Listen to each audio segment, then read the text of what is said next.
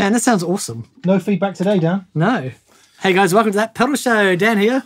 Mick here, and this used to be called Pick and Mix. It's now called Pedal Jams. Pedal Jams. I don't know. We'll see what you think. Yeah. We think the reason people weren't watching Pick and Mix is because it's called Pick and Mix, and it sounded a bit like a compilation show or something. Right. Ah. So we've called it Pedal Jams Like because the Friends episode that just, they were lazy and they thought everyone wants a day off. They just put a bunch of things together. right, that could be any Friends episode, could it? Or EastEnders when they go to the seaside. Everyone's on holiday. Anyway, And they're all reminiscing. yeah. Do you remember that time when we went to the pub and we all got into a fight? Oh, yeah. So that's reason one. Reason two is the Pick and Mix format as was. We take 4 pedals and we work through them, and then that was that. But now, through the amazingness of technology, not at all. We're going to play over some music for you. So to put them into context a little bit, we've done one already. People really liked it, so we're going to keep doing it. They're going to be called Pedal Jams. For how long is anyone's guess? Because we listen to you. We do. We love you. What are the pedals this week, Daniel? So we have the Octahive from Beetronics. We have the TateFX Antares Overdrive. We have the Black Fountain from Old Blood Noise Endeavors. Such a cool name. It's so cool. And the Crazy Tube Circuits Sidekick, which is a multi-effects device, basically. Sure. Octahive, then. What can we say about Beetronics other than their stuff just looks awesome? It really does. I haven't plugged into a thing of theirs yet that I haven't gone, whoa. Yeah. What we were playing on the synth show? We had the Swarm. Oh my goodness. Yeah, Swarm Fuzz Harmonizer. Fuzz Harmonizer. Anyway, yes. Okay, Octahive. In the tradition of octave fuzzes, it has fuzz and it has octave. Now then, Daniel, if you would like to take the reins. Oh. Oh! Okay, the 2 amps today. We have the Victory V140 Super Duchess and the matchless HC130 head. There's no prize for reading the name off the front panel. Okay.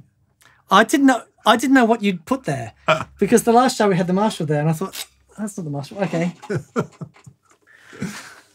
that's why I get the Marshall wrong because it doesn't say it on the front panel. Right. I think this is the overdrive mode. Right. So Gagne, these are the sound of the amps.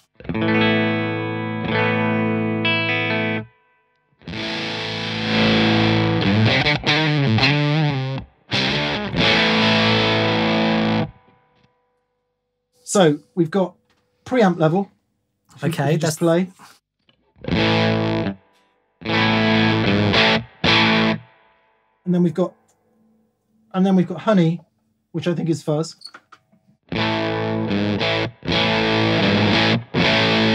Ah, what? Or let me just check what honey is. Honey is Sweet nectar. set circuit gain. Pre sets the insert gain. Yeah, so it's just 2 gains. So if we do what you should do, which is this. Everything at 2 o'clock? No, everything full up. Okay. Give it a go.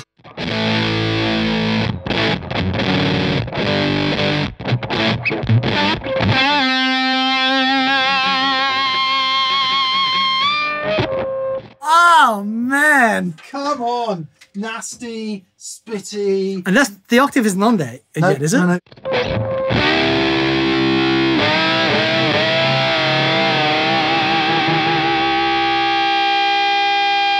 Ah! And some humbucker.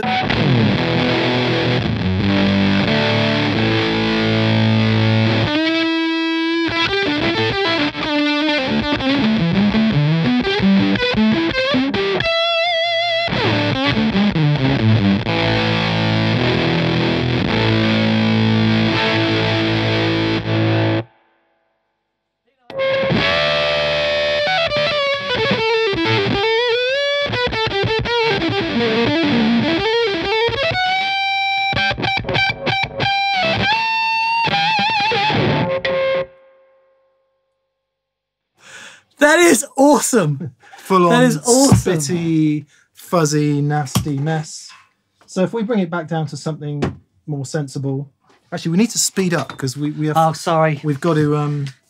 We need to get to jamming. Okay, we're halfway through the first pedal. Yeah. Okay. So something more sensible overdrive wise.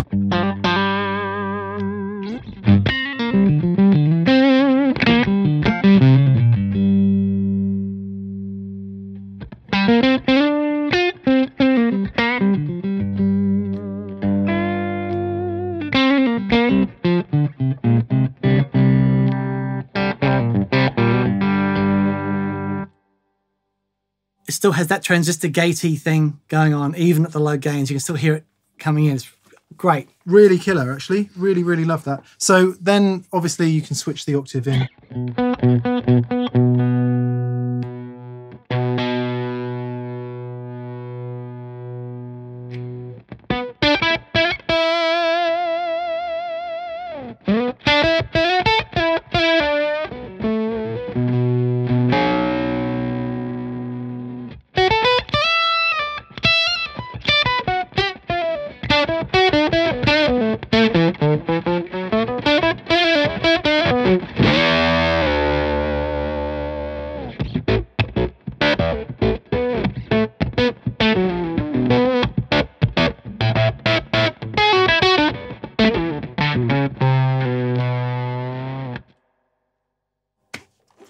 You're so groovy.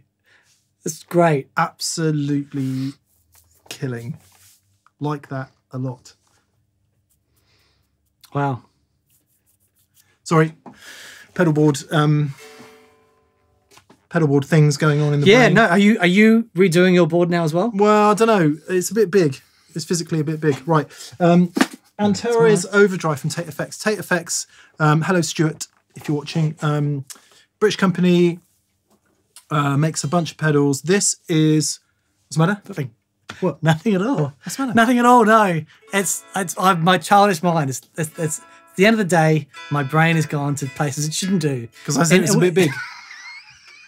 It's been a while since you've heard that, mate. Let's be honest. 20% apparently as you get 20%. Yeah. 20%. Mid-pushed overdrive, and I think we all kind of know what that means. Inspired by some 80s pedals, Japanese ones. We're going to assume they're kind of green, probably. Sure. So, don't make them angry. But interestingly, it has a clean blend. Mm-hmm. So you can blend your clean sound in, and it has, what did he say? Some kind of studio quality op amp. Okay. I don't know what that means, but anyway. Other than it's probably not a JRC 4558D, but it might be.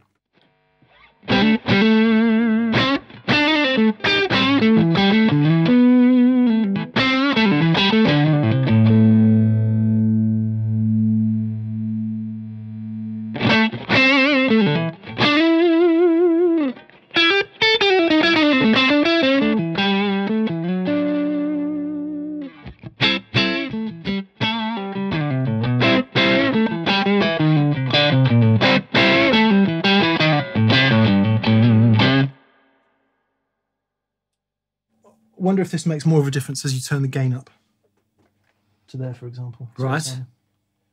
Maybe, because what will happen is as the pedal gets more overdriven, it might be useful to have more of your clean sound in there. This might be loud.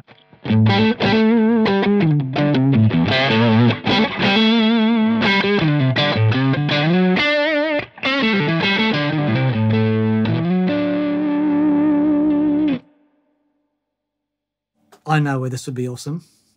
If you're hitting this in the front with the Octahive, and then you let the sound of the Octahive go through as well. So if you do this.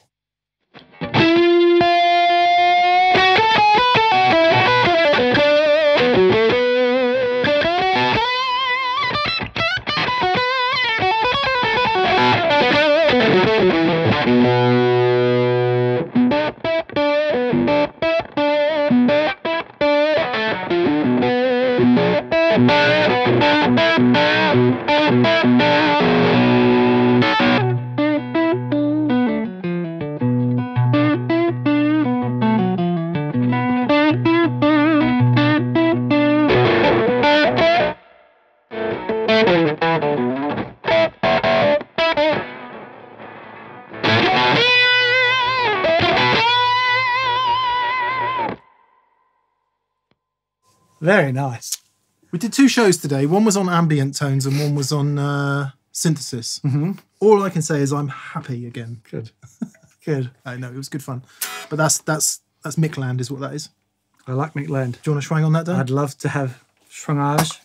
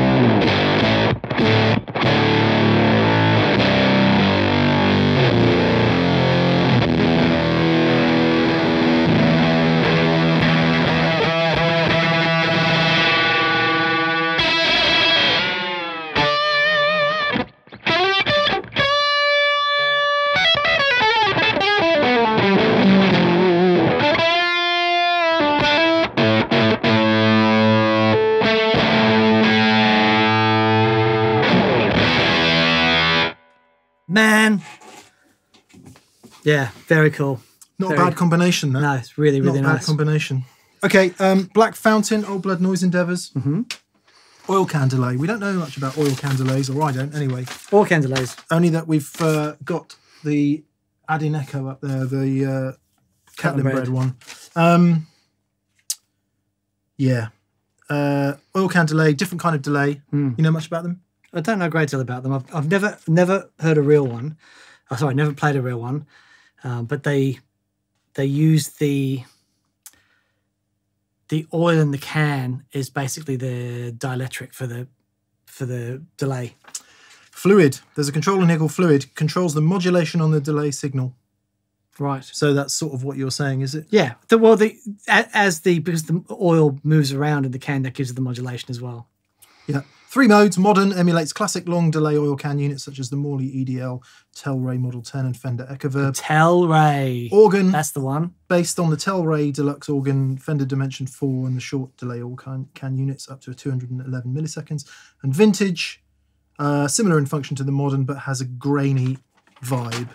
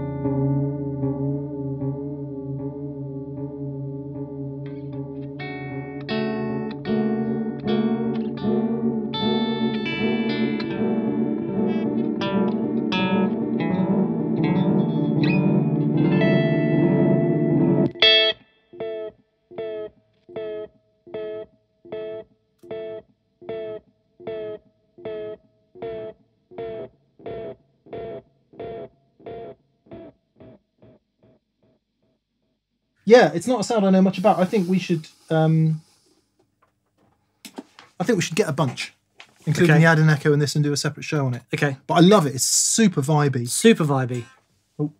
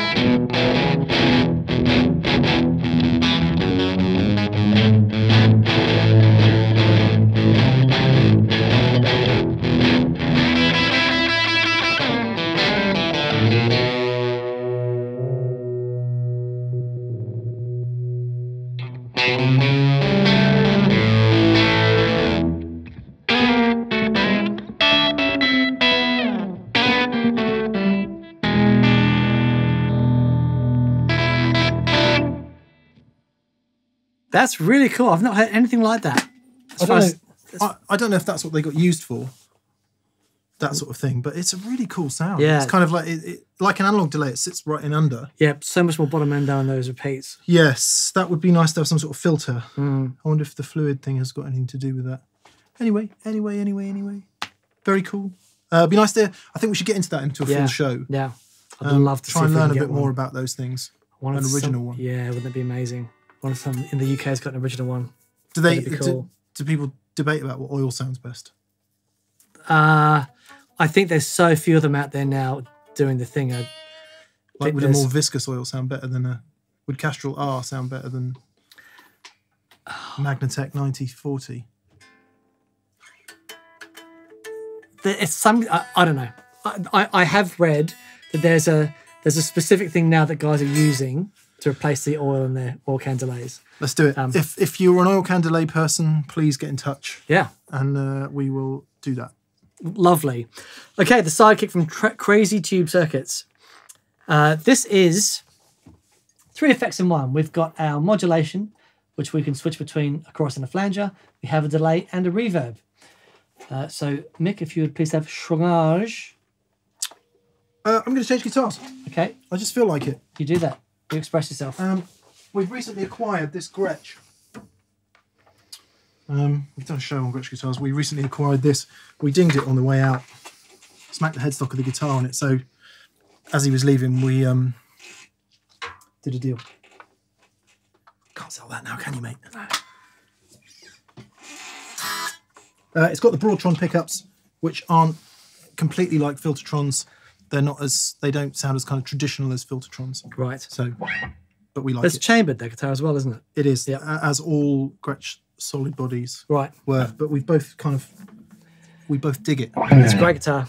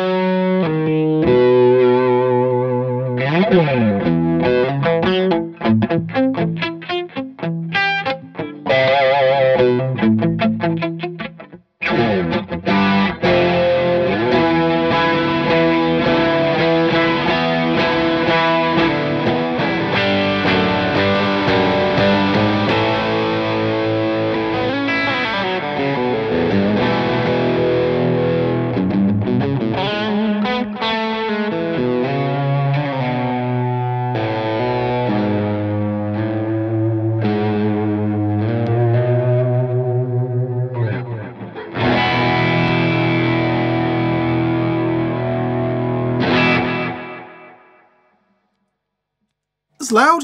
Yeah. Plenty loud. The last, we have either a shimmer or a plate reverb or an exciter. Just hear those without any delay for a sec? Any overdrive, I mean? Yeah.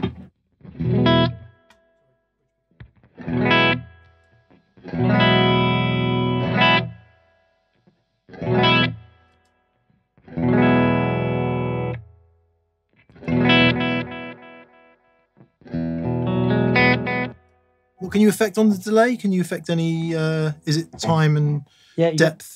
Time, depth and level. Yeah, so no EQ on the delay? No. Nope.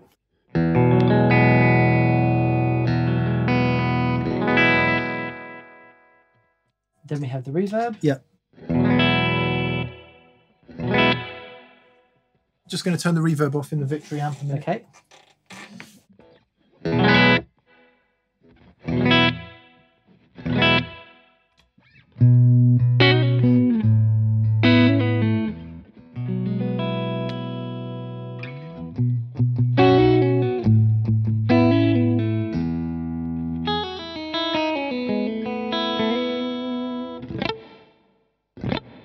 So there's a plate. Mm. There's a shimmer.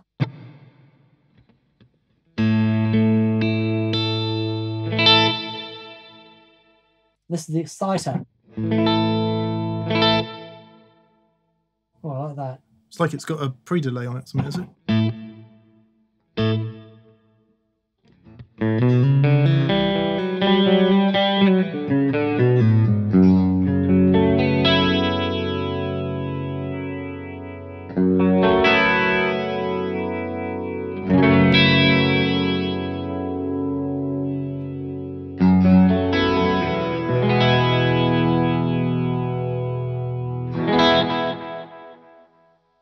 The other thing about the Sidekick is that it has a DI out. So you could, if this is at the end of your pedal chain, you could run that straight into a desk or some other.